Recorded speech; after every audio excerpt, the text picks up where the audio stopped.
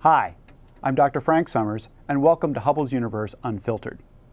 2008 has been a year of real anticipation around here, because these 7 astronauts, the astronauts of Shuttle Mission 125, have been preparing for a shuttle mission to service the Hubble Space Telescope. Over its 18-year lifespan, astronauts have gone up several times to upgrade and repair the Hubble Space Telescope. And this was probably the most ambitious mission to date, a mission that we called Servicing Mission 4. Now, the astronauts have been preparing for it all year long, and here is an image of them in what is called the Neutral Buoyancy Laboratory. Basically, it's a giant swimming pool. And here you have the astronaut on the end of the robotic arm, and they are underwater because the air inside their suit lifts them towards the surface, while the weights around their ankles pull them down. And that makes them sort of float in the water, similar to the way they would float in space. So in the Neutral Buoyancy Laboratory, they can operate pretty much as they would do in space. And here they are practicing all of the servicing maneuvers that they will do on the spacewalks when they go up to Hubble. And in September of this year, we'd gotten so far as to have the space shuttle go the long way up to the launch pad. The space shuttle sitting on the launch pad in late September for an October launch. 2 weeks before the launch, and now it's been delayed. It's been delayed till spring of 2009. What happened? I mean, all of this anticipation built up around here, all of the work, and now it's been delayed for 6 months. Well, let me explain it to you.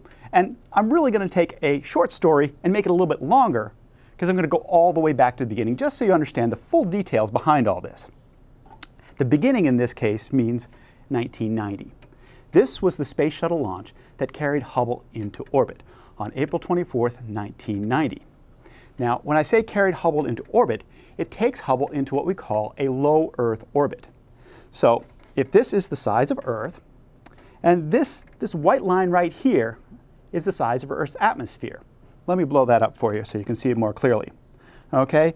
Earth is about 6,400 kilometers in radius, and Earth's atmosphere is only about 100 kilometers thick. 1/64th of Earth's radius. So it's a very thin atmosphere. And the space shuttle lifts Hubble up to about 600 kilometers. So Hubble's orbit is about 600 kilometers above Earth's surface. Most people, when they imagine where Hubble is, think of, well, if Earth's here, Hubble's got to be way out here. You can see it really isn't. Hubble is just above Earth's atmosphere, and that's the really important point. For Hubble to get its really clear view of the universe, it just has to get above the atmosphere, so it's several times higher than the atmosphere. If you want proof of this, it's very easy to see in this image of Hubble, taken from the last servicing mission from the shuttle. Here you see Hubble, here you see the curvature of Earth, and you can see Hubble is really close to Earth. And you have to think about it. If you just sort of fill out the size of Earth, look at that small curvature you've got here. If you fill out the size of Earth in your head, you go, wow, Hubble really is just above Earth's atmosphere. And really, that's all it needs to be in order to get above the blurring effects of the atmosphere and get such sharp, clear pictures of the universe. So, being so close and being able to be visited by the space shuttle is a really good thing for Hubble. Hubble was designed to be serviced by the space shuttle. It turned out to be really important back in 1993 when we had our first servicing mission to Hubble because, well, you remember there was that small flaw in the mirror? Yeah, well, we were able to go up, service Hubble, and fix the problem with the mirror and restore Hubble to its full capabilities. Now, one of the things we did in that first servicing mission was we replaced an instrument called the Wide Field Planetary Camera with the Wide Field Planetary Camera 2.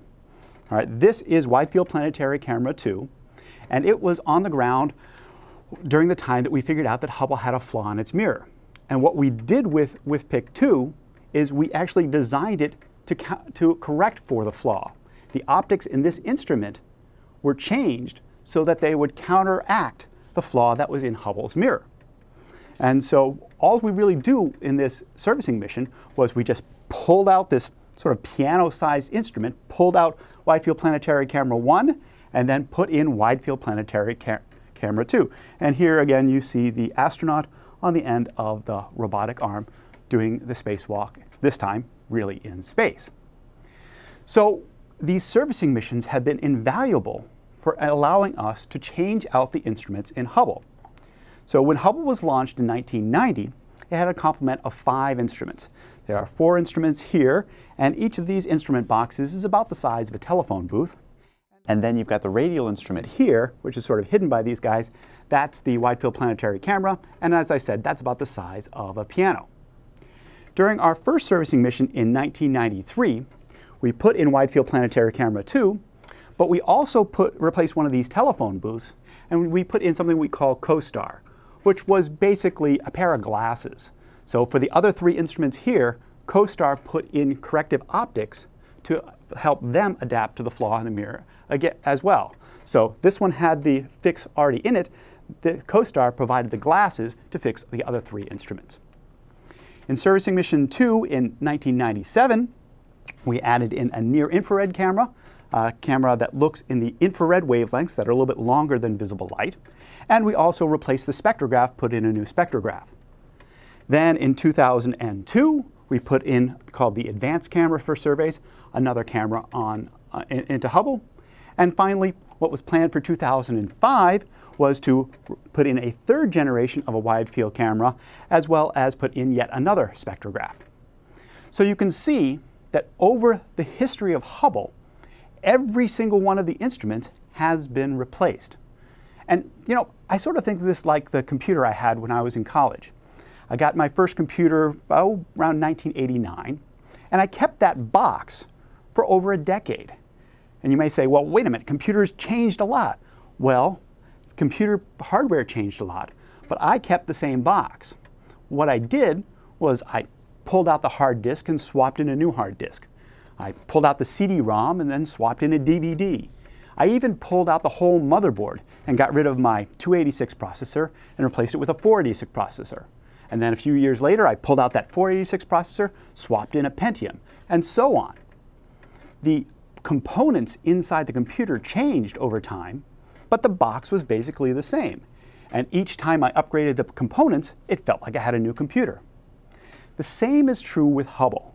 Basically, the basics of Hubble don't change. The tube, the mirror, all of the basic electronics, they don't need to change. What we're changing are the science instruments on the back end. And each time we make changes, we get upgraded to the new technology, and you know what? It really does feel like we have a brand new telescope. Now, I said this was slated for 2005. Obviously, it didn't happen in 2005. Unfortunately, in 2003, we had the Columbia tragedy, and the Space Shuttle fleet was grounded for 2.5 years. The Space Shuttle fleet returned to flight in 2005, and in 2006, this servicing mission was then put back onto the shuttle schedule. And it was turned out that the timing for it was scheduled for 2008. Originally, the idea of delaying this servicing mission until 2008 was really actually quite scary, because the batteries on Hubble were decaying. Now, here are bays 2 and 3 on Hubble. Hubble has all these various doors you can open, and they're called the bays. This is bays 2 and 3. And if you open bay 3, you see on the inside this big black box. These are Hubble's batteries. Now let me note that this is a picture of Hubble in space. This is the real Hubble Space Telescope. This is a mock-up of Hubble on the ground. We have a lot of spare parts and mock-ups and test facilities on the ground. So these are batteries on the ground, not actually the batteries there. But inside bay 3 and bay 2, there are 2 sets of batteries. And batteries have a tendency to wear down over time. Now, some of you may say, wait. Hubble is powered by solar arrays, isn't it? Yes and no. As Hubble does get power from the sun through its solar arrays. But as Hubble orbits Earth, it goes from daytime to nighttime, to daytime to nighttime. Every 97 minutes, Hubble goes through both a day cycle and a night cycle. So it's charging the batteries during the day cycle, and it's discharging the batteries during the night cycle. Over 18 years, Hubble has done 100,000 orbits.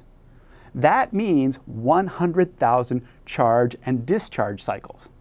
And if you've got rechargeable batteries at home, you may know that rechargeable batteries tend to lose their maximum power over time.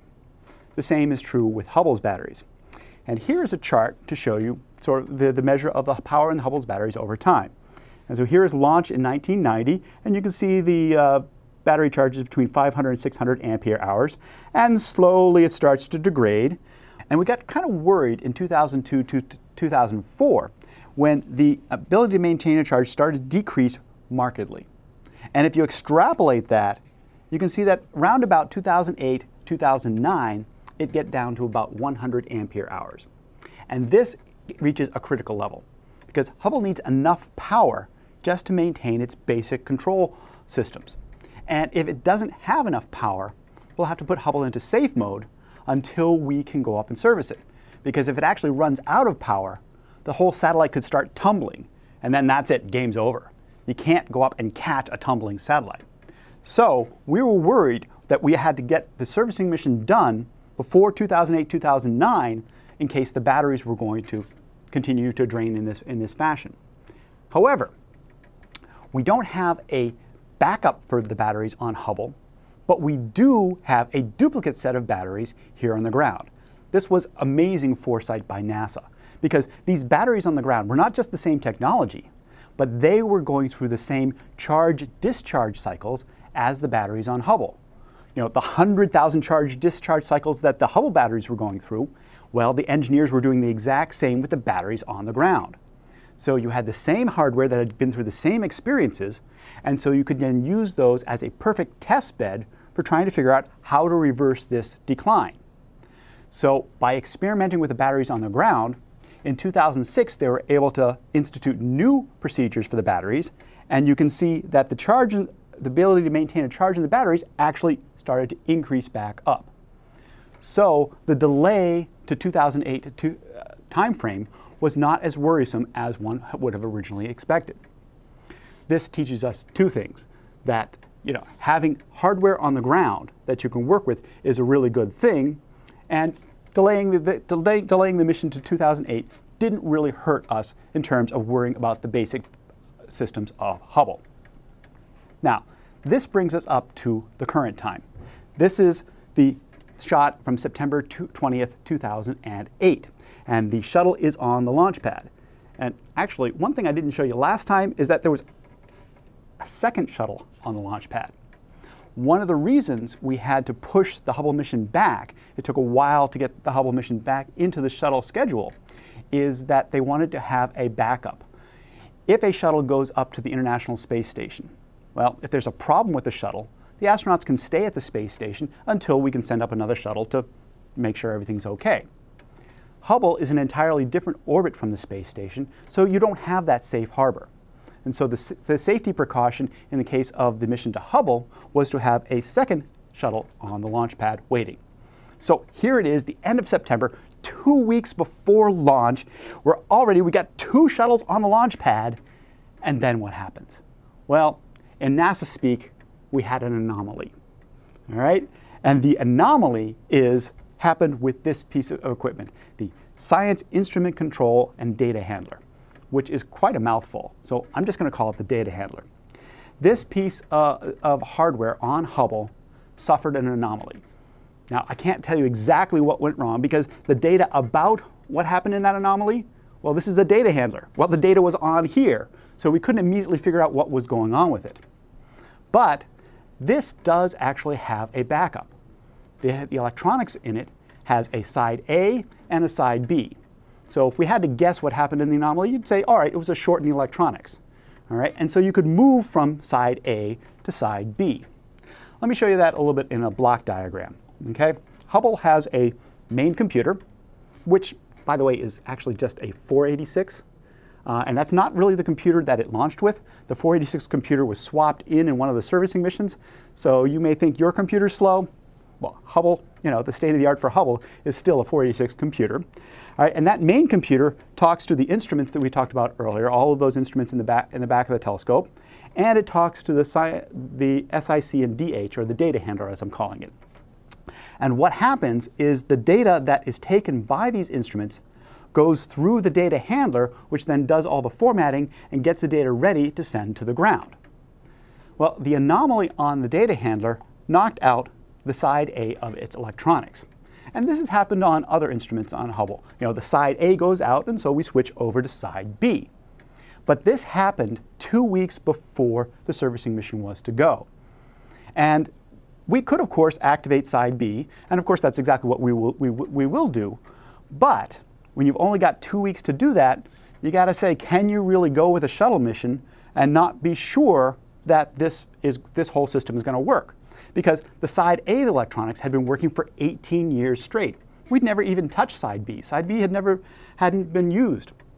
And so when you have that short of a time, the decision was relatively quickly made that, all right, we're going to delay the servicing mission. That's the first part of the delay. Okay? And so then we tried to reactivate side B. All right, and we had the main computer had to go over to the instruments, pull them out of their safe mode and say, okay, do you have a working interface to side B through to the data handler? Then it put those guys back into safe mode, came over here, tried to turn on the data handler and say, okay, talk to it. Our first attempt at reactivating Hubble, basically rebooting Hubble's science observing systems, encountered two problems. One turned out to be a software problem where we just uploaded the wrong command. And the other one, well, I guess I'd characterize it as a timing problem.